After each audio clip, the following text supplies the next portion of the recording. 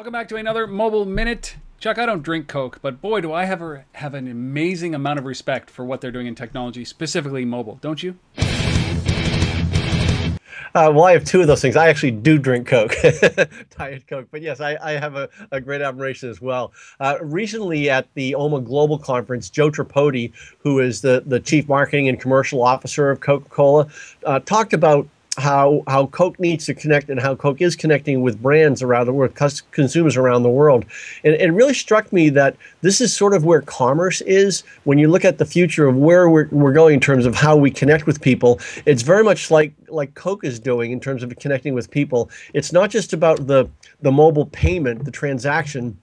It's really about how do you get people interacting with you, and then basically the payment is simply, or the purchase is just a part of the entire process and part of the entire relationship. So it's more of a holistic thing, and that's what sort of the Coca-Cola keynote brought to light.